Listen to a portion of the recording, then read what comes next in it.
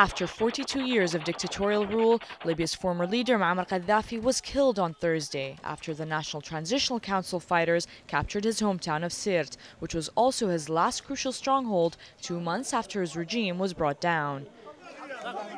Qaddafi, who was 69, is the first leader to have been killed from the nations of the Arab Spring, a regional uprising which has seen people from Tunisia, Egypt, Syria and Yemen rise up and demand an end to their decades-long rule.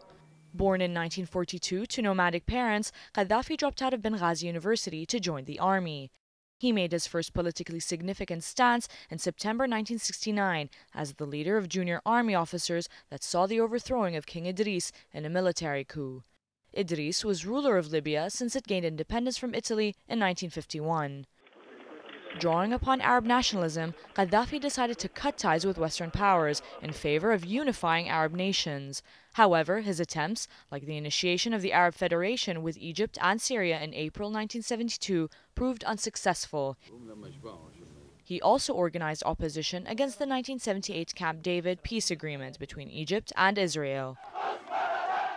His relationship with the West continued to dwindle into the early 1980s, especially with the United States.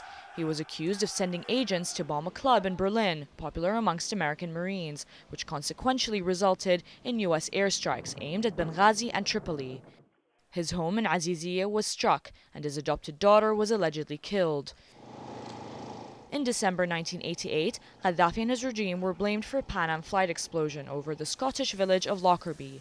Qaddafi faced a great deal of international pressure to hand over 2 Libyans accused of their involvement in the incident, and despite great resistance, he ultimately did so on the advice of the South African president Nelson Mandela. But this incident would prove to be instrumental in Qaddafi being seen as a pariah.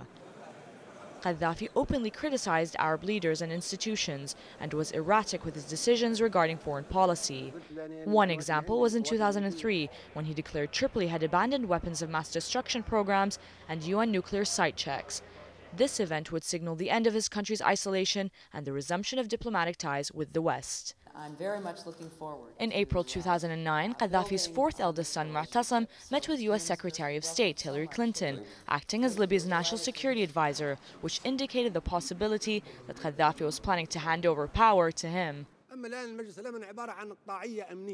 In the same month, Qaddafi visited the U.S. for the first time since he was in power and addressed the UN General Assembly, accusing global powers of betraying the UN Charter and denouncing the veto powers.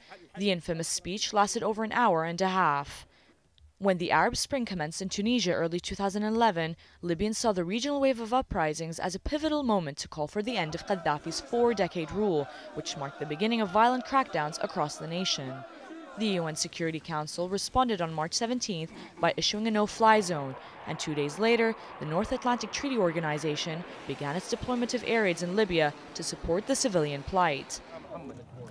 Qaddafi remained defiant in the months to come, with casualties rapidly increasing, prompting fears of a civil war. There has been repeated speculation that Qaddafi was a casualty of the airstrikes, but his sporadic television appearances would prove otherwise. His last public appearance was on June 12th, which showed him playing chess against Kirsan Ilyumdinov, president of the World Chess Federation. On August 21st, rebels managed to seize Qaddafi's Aziziyah compound, which showed minimal resistance.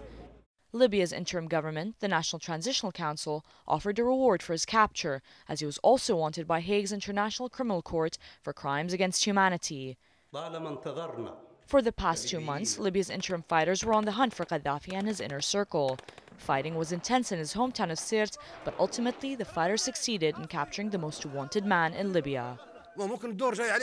True to his word, Qaddafi vowed to die on Libyan soil, which he ultimately did on October 20th.